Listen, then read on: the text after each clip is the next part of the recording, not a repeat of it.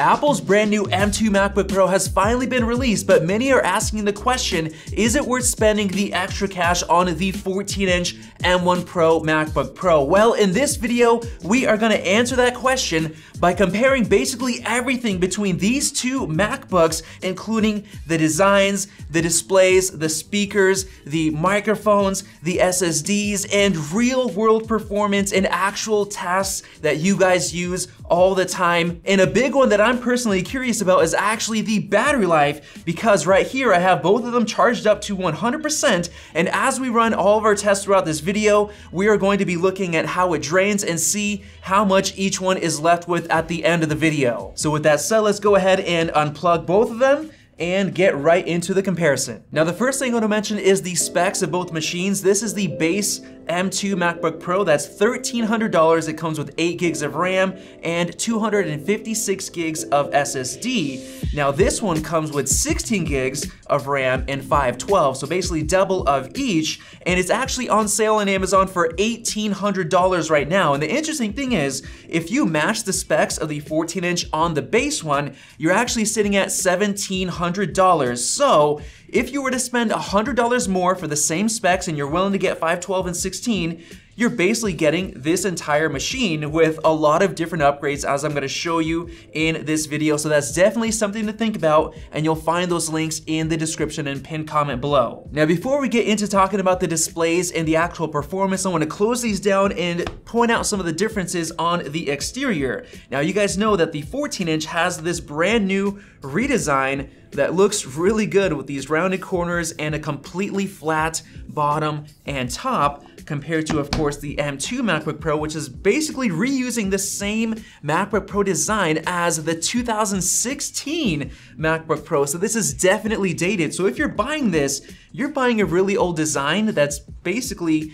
getting outdated at this point. Comparing the thickness, the M2 MacBook Pro is technically thicker at its thickest point, but because of the chamfer design, it looks a lot thinner compared to the 14-inch, which is basically flat on the top and bottom, so it looks really thick and chunky. Now, in terms of the weight, the 14-inch is half a pound heavier, partially because of the larger design and larger display, but it's also packing some goodies on the inside as well, which I'm gonna get into in just a minute. Getting into the ports, the M2 MacBook Pro just has 2 Thunderbolt 3 ports on the left side, compared to 2 Thunderbolt 4 ports on the 14-inch, and a MagSafe 3 fast charging connector, which I personally love. And of course, it has the headphone jack with support for high impedance headphones. And then on the other side, the M2 also gets a high impedance headphone jack. However, the 14-inch gets an HDMI port. It's actually 2.0. It also gets an SD card slot and another Thunderbolt 4 port. Now, to me, those extra ports are a huge deal because they really do come in handy, especially the HDMI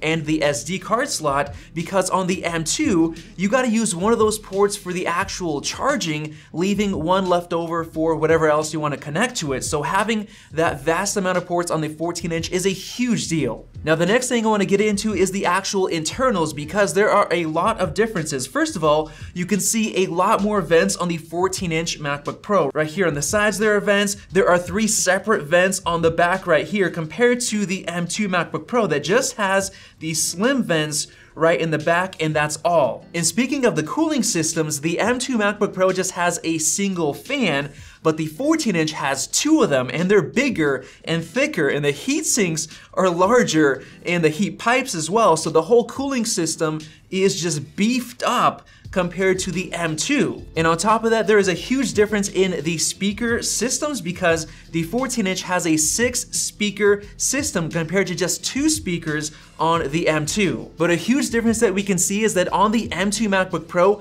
there are 2 spots for NAND SSD chips, and only one of them is being filled, compared to the 14-inch, which has 4 spots with 2 of them filled. So I'm gonna show you why that is a big deal in just a minute. The trackpads on both of these MacBooks are almost the same. They feel very similar, and they're basically the best trackpads out of any laptop out there. The keyboards are both really good, with the keys on the 14-inch being a little bit better because they have a little bit more key travel, but the M2 MacBook Pro is basically the last MacBook that's gonna be coming with the touch bar. So if you like that, you can go with this, but I personally personally like the entire hardware function row on the 14-inch. And now let's compare the speakers.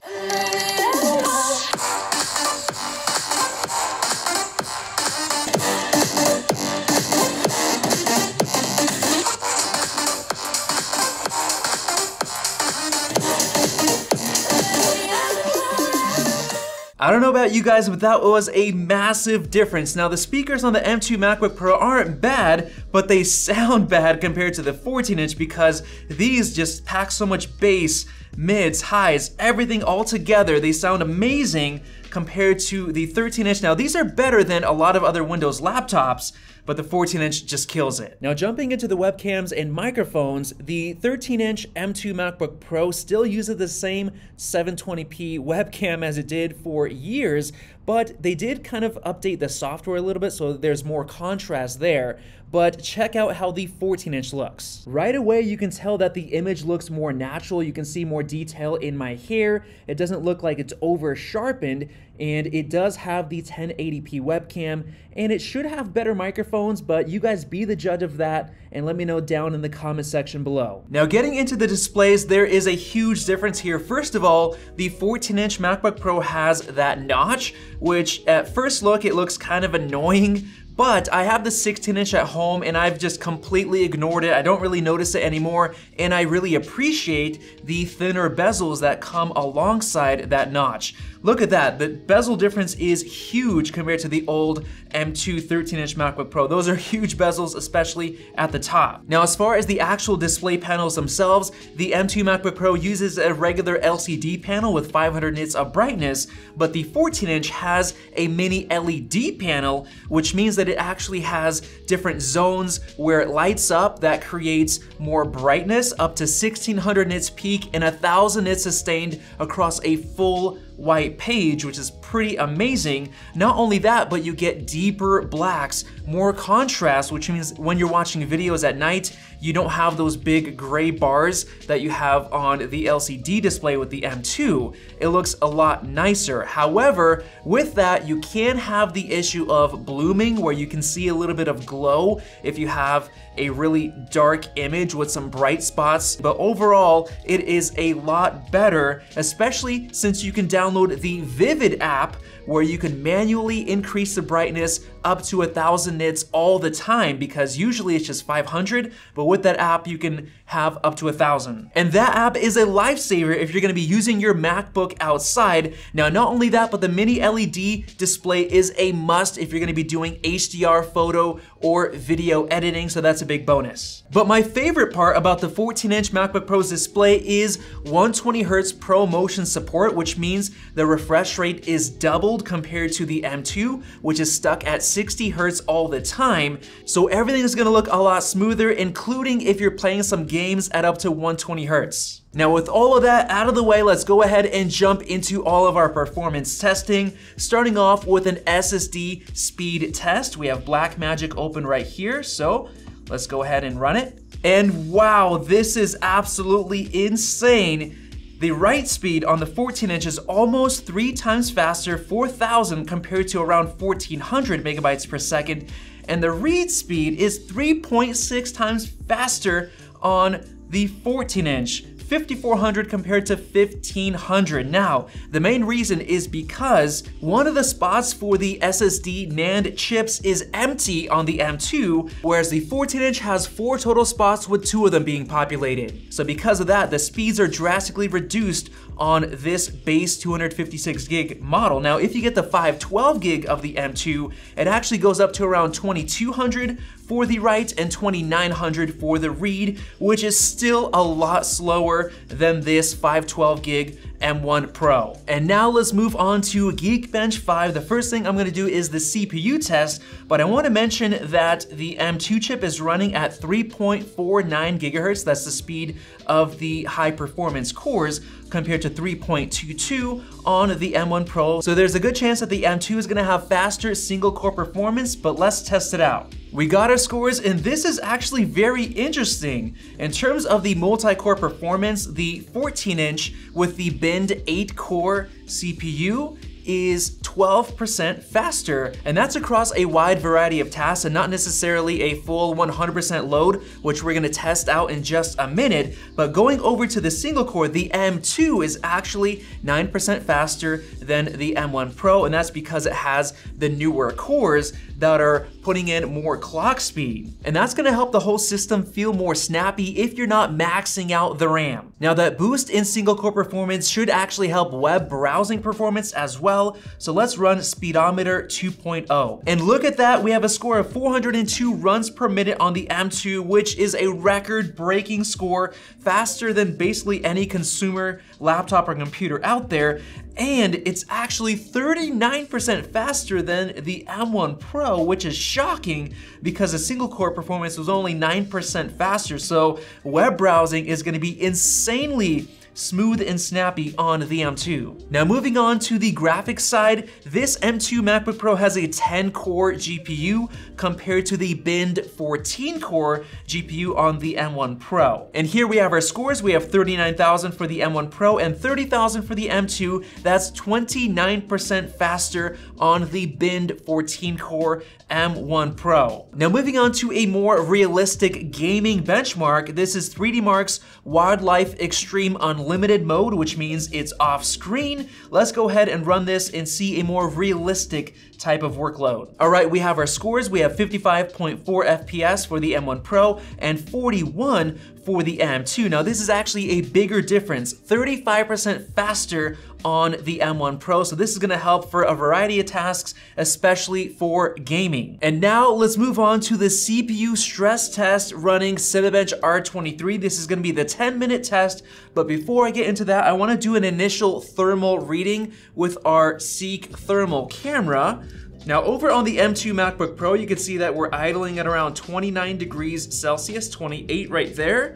And going over to the 14-inch, it's the same, 29 degrees, actually right there at the top where the heat vents are at. Now what I have open right over here to the left is the power metrics. This is an app called Acetop, which is very handy. So we're gonna use that to track the frequencies and the wattage. So let's go ahead and start our multi-core test. Right off the bat, we're seeing the temps shoot up on the M2. We're sitting at 82 degrees Celsius on the CPU, 84 compared to 74 on the M1 Pro. Now in terms of the wattage, the M2 is sitting at around 19.5 watts being used compared to around 22 watts on the M1 Pro, so it's not using that much more power. But in terms of the peak, it looks like the M2 hit 23.7 watts compared to 24 watts on the M1 Pro, so it's literally right next to it in terms of peak wattage. And in terms of the actual frequencies, we're sitting at around 3 gigahertz for the M1 Pro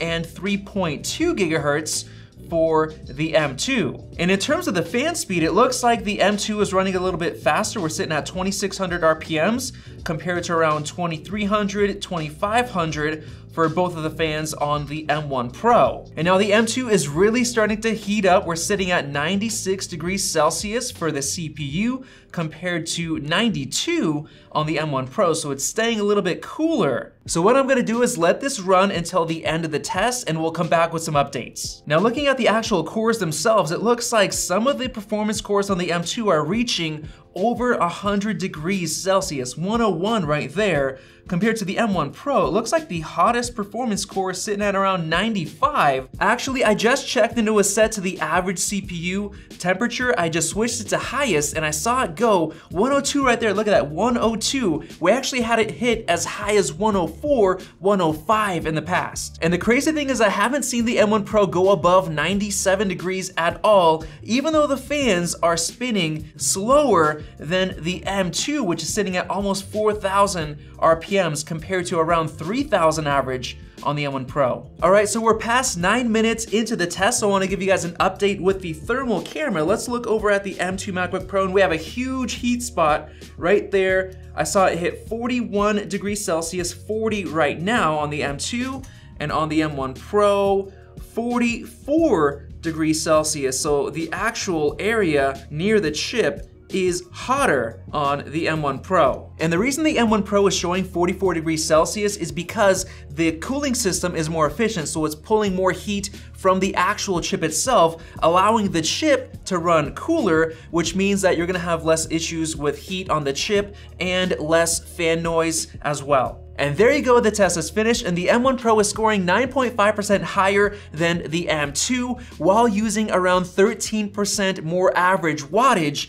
than the M2. And now let's move on to our Xcode programming test, which is gonna give you a good idea of how much performance you're getting for different programming tasks. And to do this, we're gonna do the Xcode benchmark. And we have our scores. It looks like we have 119 seconds on the M2 and 108.5 on the M1 Pro. So in reality, the M1 Pro isn't that much faster, but if you really need as much performance as you can get, there's also the unbinned 10-core model of the M1 Pro if you pay a couple $100 more. And now let's move on to the Logic Pro benchmark, which basically puts a stress test load onto the CPU to see how many tracks it can handle playing at once before overloading the system. And as you can see, the M1 Pro is currently running 135 tracks while we just failed trying to run 80 on the M2. Now this is barely improved compared to the M1 model for some reason. I personally think it's because they tried to push the clock speeds more on the M2 chip, so that's why it might not be as stable. So what I did is I turned the tracks down to 78 on the M2, but it's still overloaded before finishing one loop, which is unfortunate. So I'm gonna take one away. Let's try 77, while the M Pro has been running 135 tracks with multiple loops right now with no issues, so it's definitely the better laptop for music production. Now, if you want to choose the M2 model, then you should probably be getting 16 gigabytes of RAM at a minimum if you're going to be using a lot of plugins. And now let's move on to testing photo editing in Lightroom Classic. The first thing I'm going to do is cycle through some photos to see which one switches quicker. And so far, it looks like the M1 Pro is actually consistently switching to the next photo quicker than the M2. And that's likely because the SSD is so much faster on the 14-inch MacBook Pro. And now what I'm gonna do is export these 50 raw 42 megapixel photos on both of these machines. And I do wanna mention that we don't have any background tasks that are using up the RAM, because in our previous video, we loaded up on the RAM and we noticed because of the slower SSD on the M2, it did impact the performance negatively, so keep that in mind. But let's go ahead and export these. The M1 Pro is blasting through. It's almost done already, which is crazy because the M2 isn't even 50% done at this point. There you go. The M1 Pro just finished, and now we gotta wait on the M2. So the M1 Pro flew through that test, and we were wondering why there was such a big difference.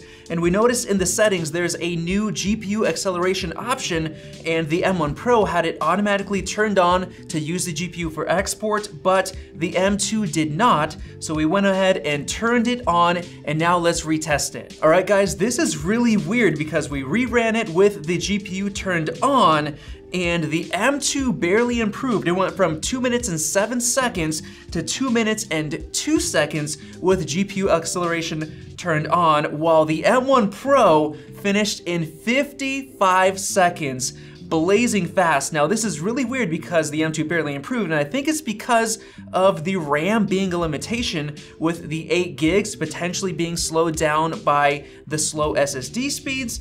I'm not sure, but we are gonna be doing a full dedicated video with 2 versions of the M2 MacBook Pro, one with 8 gigs and one with 16 gigs of RAM, to see what differences we can find with that RAM difference. And now I wanna test Affinity Photo because it has a built-in benchmark that is very optimized for metal. And we have our scores. It looks like the GPU is 30% faster and the CPU is 15% faster, so a pretty good improvement with the M1 Pro. And now for those of you who like to use Photoshop, we're gonna go ahead and do an HDR test, basically combining 9 different photos into one to see which one does it faster. Bam, the M1 Pro just finished, still waiting on the M2. And there you go, the M2 has finished. Looks like we have around 13 seconds for the M1 Pro to load up that HDR scene and 20 seconds for the M2. That is a huge difference, 54% faster on the M1 Pro. So if you're doing this all the time, like a lot of photographers are, that's gonna be a huge deal for you. And now moving on to video editing in Final Cut Pro, we're gonna start off with a fairly easy test. This is a 4K H.265 HEVC file. Now playing it back, both of them have no problem at all. This is actually with 2 LUTs and film grain, so some added effects. And as you can see, there's really no difference between the two. So if you're doing common stuff like this, you're really not gonna see that big of a difference. So let me go ahead and export this 5-minute clip. All right, now this is actually very good news. The M2 is pulling ahead of the M1 Pro. Now, neither of them are using a ton of resources. That means they're both limited by the encoders. So it does look like the new encoders and decoders on the M2 are improved even faster than the encoders on the M1 Pro. And there you go, it looks like the M2 finished in 2 minutes and 20 seconds, while the M1 Pro finished in 2 minutes and 25. So just a little bit slower than the M2. Now that is awesome news because this is a less expensive machine and you're getting slightly faster video editing, but keep in mind that this is actually with not that many effects or hard footage. This is very simple HEVC 4K. So let's go ahead and do a more stressful test. And another nice thing about the M2 chip is that it also has a ProRes engine, whereas the M1 didn't, so it better matches up to the M1 Pro. So let me go ahead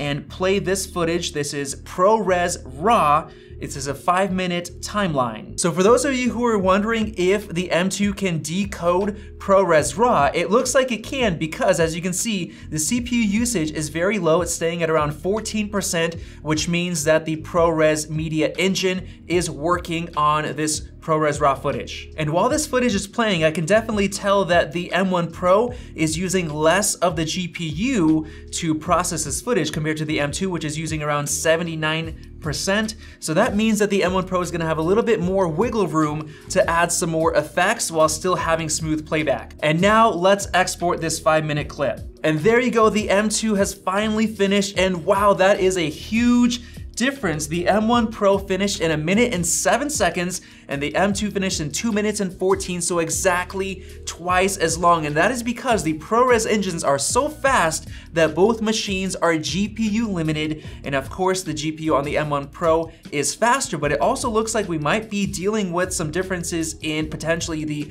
SSD speed or maybe the RAM as well. And keep in mind, this is just with Final Cut Open. If we add more tabs, more apps, there is going to be more slowdowns with this M2 machine because of that slow SSD. And now let's test out some really tough footage. This is 8K Canon RAW in a 4K timeline, 5 minutes once again. So let's go ahead and export. Guys, this is insane. I just saw 107 degrees Celsius on the M2 MacBook Pro. Looks like the M1 Pro is 103, 108 degrees Celsius on the CPU on the M2. That is absolutely insane. This is definitely some very tough footage. It's maxing everything out, the CPU and the GPU.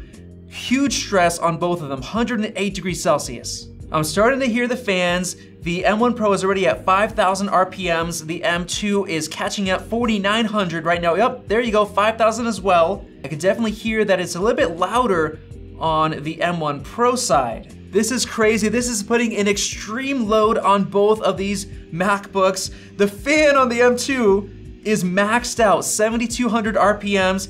It is loud, a little bit lower on the M1 Pro, looking at 5,800, 5,300 on the M1 Pro. All right, so now the test has finished and the fans have cooled down, and we made some crazy discoveries. First of all, the M1 Pro finished in 11 minutes and 21 seconds, while the M2 finished in 19 minutes and 40 seconds, significantly slower. Not only that, but we decided to run Acetop while it was running and take a look at the wattage and the frequencies, and we made a crazy discovery. First of all, the M1 Pro was able to stay at 100% CPU and GPU basically the entire time without any glitches or stutters. However, the M2 chip, it was overheating like mad. It was hitting up to 108 degrees Celsius, while the fan was completely maxed out 7,200 RPMs without stopping. However, what we noticed was it would drop down from around 105, 108 degrees all the way down to the 80s in terms of the CPU temperature. So we looked into it and it was basically cutting off the CPU, going down to under 4 watts used for the CPU, which basically shows that this fan in the M2 is not enough to cool down the M2 chip. It did everything it can, maxing out the fans, but it wasn't enough, so it forced the CPU down significantly just to cool it down before going into another wave of maxing out the chip. Now, the M1 Pro did not have any of those issues. It was able to run at full performance and the fans weren't even maxed out like they were on the M2. So basically, Apple needed to put a better cooling system or bigger fan in the M2 MacBook Pro, but of course they didn't because they decided not to change anything about the design. So with all that testing now out of the way, before I reveal the final battery life differences, I do want to mention that Max is going to be doing a full video editing comparison going through Final Cut, DaVinci Resolve, and Premiere Pro, going in depth with the M2 chip and comparing it to the M1 Pro. So definitely subscribe if you want to see that. And now for the moment of truth, the battery life. I want to first mention that we started filming at around 9:45 and now it's 2:13, so just about 4.5 hours of filming and testing, performance testing, everything. And let's take a look. We have the M2 MacBook Pro at 29% battery life, and the M1 Pro is at 17% battery life. So it's not that big of a difference, especially if you look at Apple's website, and it seems like the M2 gets a lot more battery life. So in reality, it seems like you're gonna be getting about an extra hour of battery life with the M2 MacBook Pro if you're using your MacBook for performance tasks. And don't forget that the M1 Pro also has MagSafe 3, so it's gonna be charging about twice as fast as the M2 MacBook Pro. So based on all of those tests, here are my personal recommendations. Well, first of all, if you're planning on already getting 16 gigs of RAM or 512 gigs for the SSD, you can pay just $100 more, $1,800 for the M1 Pro MacBook Pro on Amazon right now on sale using the link below. I would definitely recommend that because there are just so many ways that the M1 Pro is better than the M2. You have the faster SSD, much faster performance, you have the new design, all the ports, basically everything about it, including the display.